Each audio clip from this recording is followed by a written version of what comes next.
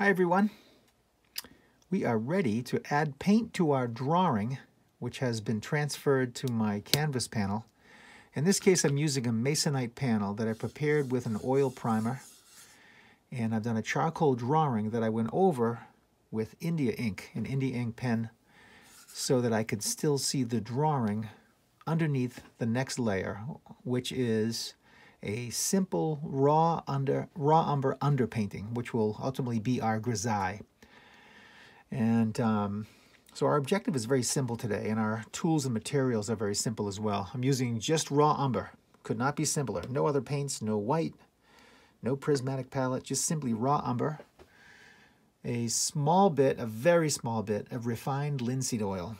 Refined linseed oil is the most popular linseed oil used by artists.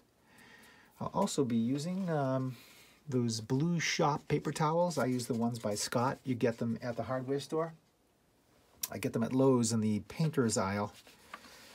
I also have my photo reference. In this case, it's a color photo. I also have a black and white photo. But if you don't have a black and white photo, I recommend one of these. This will change your life and change the way you see. This is a ruby beholder, and it's really just a small, clear, transparent, rose-colored piece of plastic, which enables you to see nature without color, really just in values.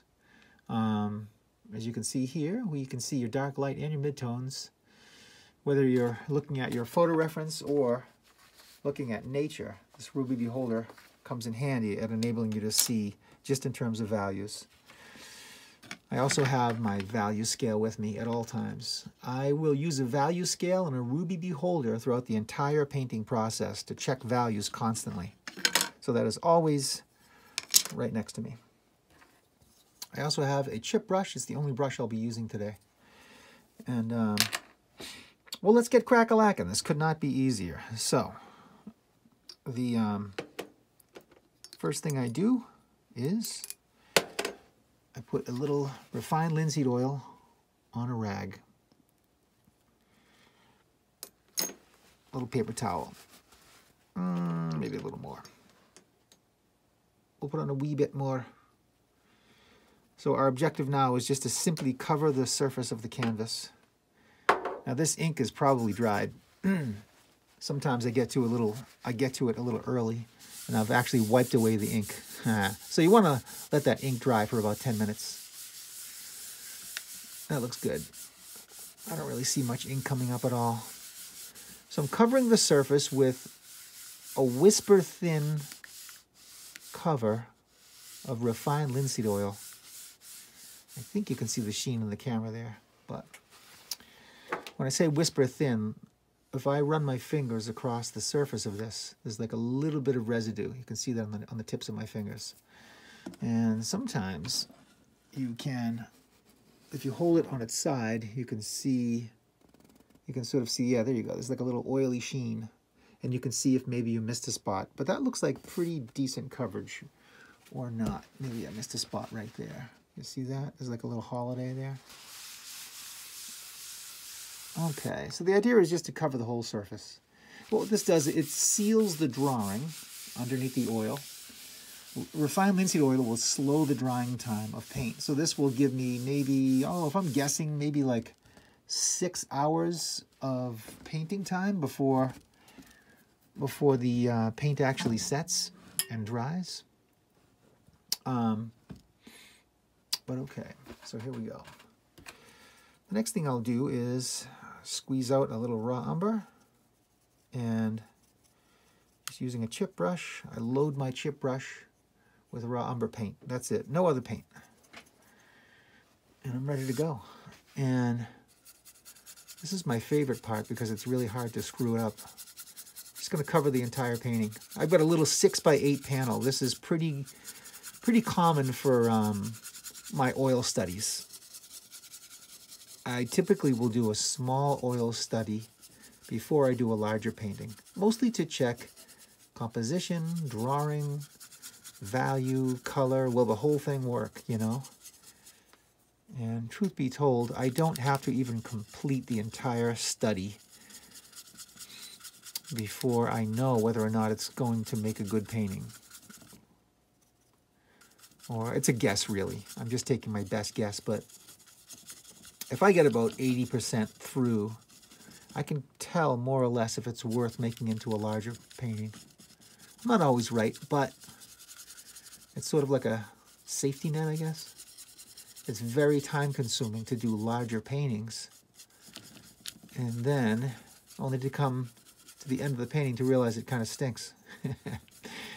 So this is sort of like a little test run. All right. Nothing special about the way I was applying the paint there.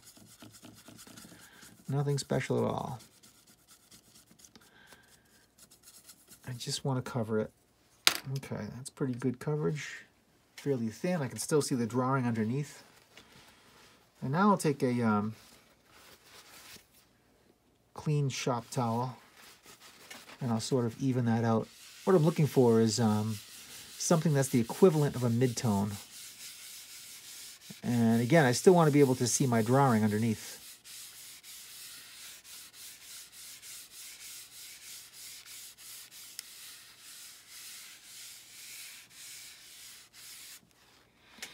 All right.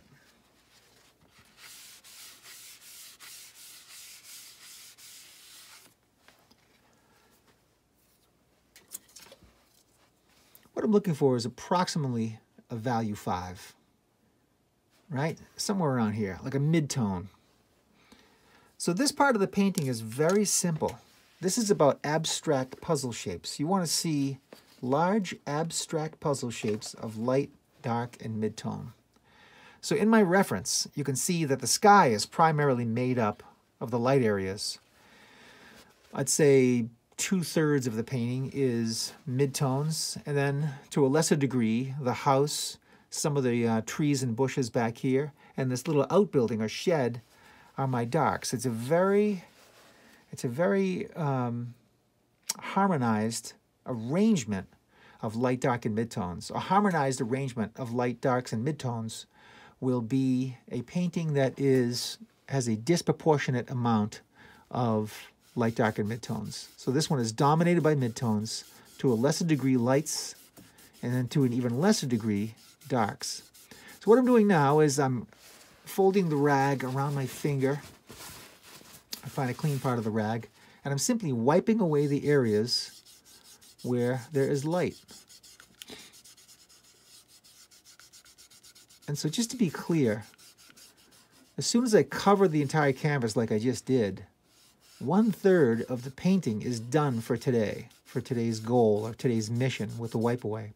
Because my objective is to simply wipe away the lights and beef up the darks. So by covering it with a mid-tone, 1/3 rather of the painting is done. The mid-tones are done. You'll see as this painting proceeds.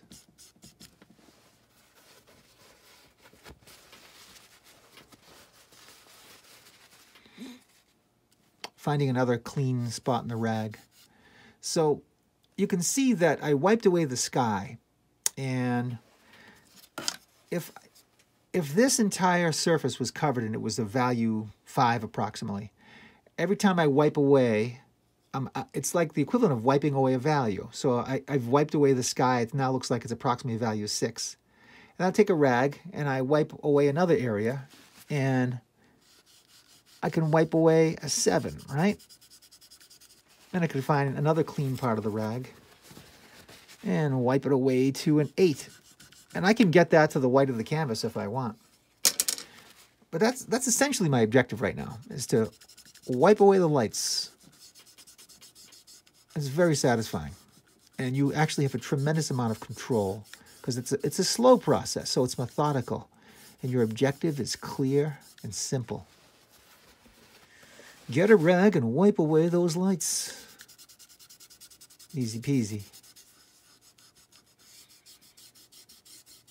I love the yellow glow. It's almost like it almost ends up looking like a sepia old-fashioned photograph.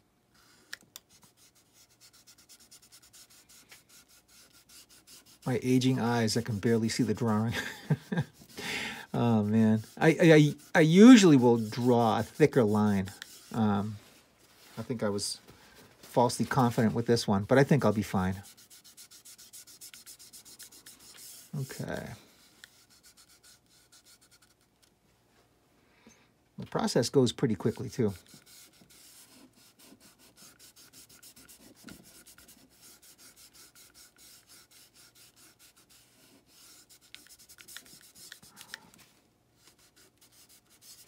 A little trick. Since I'm working on a very small painting, some of those areas are hard to get into, those little tight areas. So what I'll do is I'll make a little pointy nub, I'll call it. How about that? There's probably an official artistic term for this. But I'm making this little pointy nub out of my paper towel. And this will allow me to get into little areas of detail and wipe away small little areas where they're hard to get into.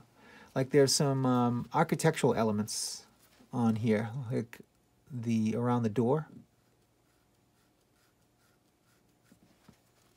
You see, you have to kind of work at that.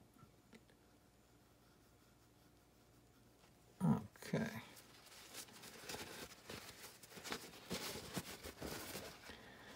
Another great little trick is a kneaded eraser. This is a rubber kneaded eraser, and you can fasten this into a little point as well. And watch this. This is really satisfying. Isn't that fun? So you can, and just like the paper towel, you find a clean part of the nub, and you wipe away the lights.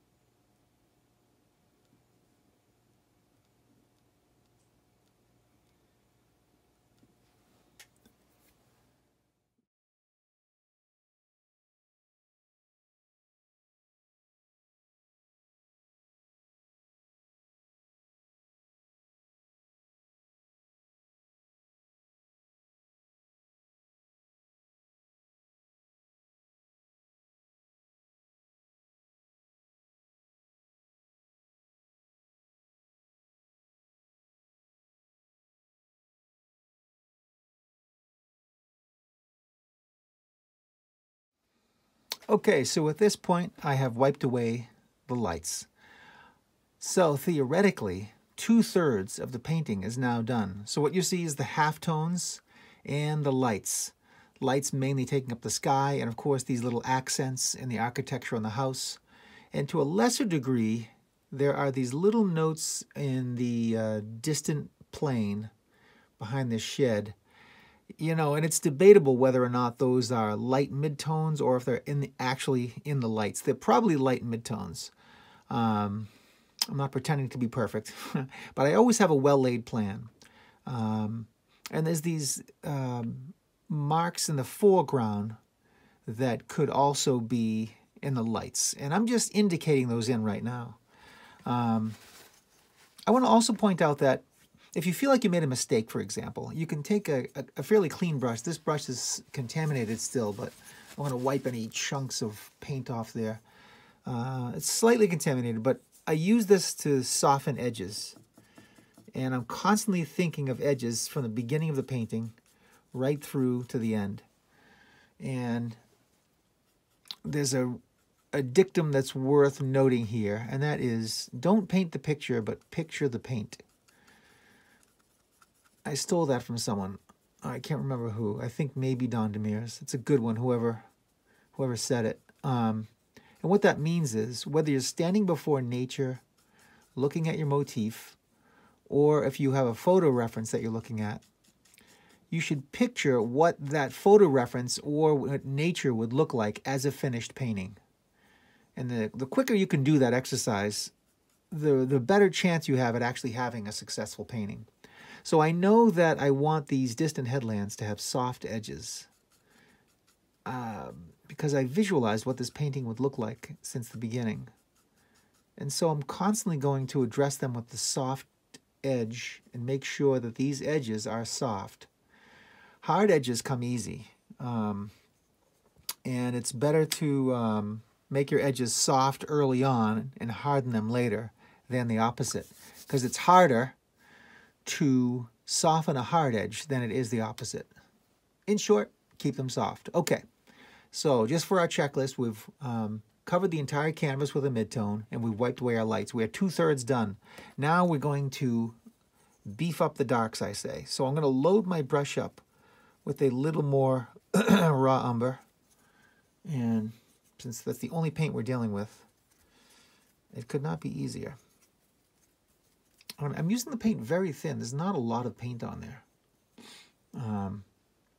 And so I'm just going to paint the dark areas as I see them. You know, before I do this, let me add something. Like I can see that this distant headland of trees, if I'm trying to determine which value that is, you know, in the wipe away area, I might be tempted to wipe that away to make it lighter. Because if you look at the distant headlands against the house, it certainly looks like those distant headlands are much lighter than the house, and they certainly are. But should I lighten them now, or should I darken the house? Watch what happens when I darken the house. It just fits into place better. So I'm going to make that judgment once I darken in the house. I'll determine how much of this I'll wipe away to match the value of the distant headlands. Now, all that little intricate work I did to get these windows in place. This is a small little 6x8. I'm using the biggest brush I can for as long as I can without being incredibly sloppy.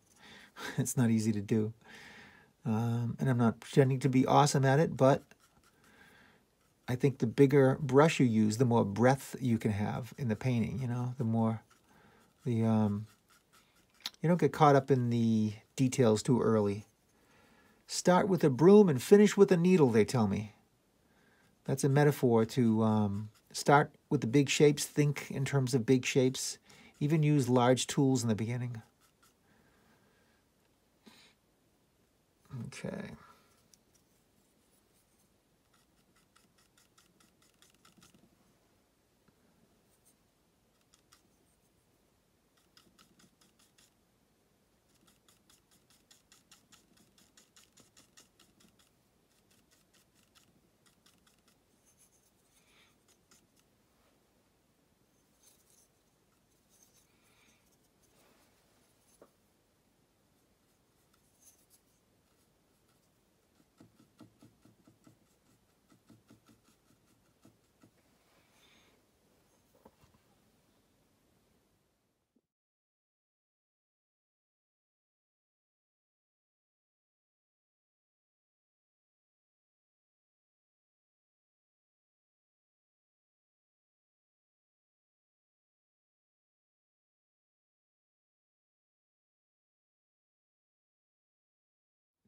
So there it is, a fairly simple wipe away. Wipe away the lights and beef up the darks. And I used a combination of my paper towel, some soft paint brushes, and the kneaded eraser to get whatever effects that I needed. Oftentimes I don't know if you saw it in the time lapse, but I use this, it's like a mop brush, and it's very, very soft. It's almost the equivalent of a makeup brush. And it's just to get super soft edges. I like to maintain soft edges as long as I can throughout the painting. So I'm constantly going in and softening edges from time to time. So there you have it. That's step one. The next step is we will introduce underpainting white or quick dry white with raw umber and begin to develop a series of midtones to further enhance the value families here. Right now, if you squint your eyes, your painting should be a collection of really just 3 major value families: midtones, darks, and lights. That's it. We'll expand upon those with the introduction of underpainting white or a quick dry white and umber to make a series of grays. And we will take each one of those families, the light, midtone, and dark families, and expand upon those, expand upon the subtleties within those. Hope you enjoyed this. These are fun and fairly easy to do. This one is only a 6x8, so it probably took maybe an hour, hour and a half, something like that. But with a larger canvas, I like to have a full day in the studio, 6 hours, 4 to 6 hours to sort of chew away on a wipe away. They're great fun. Thank you so much.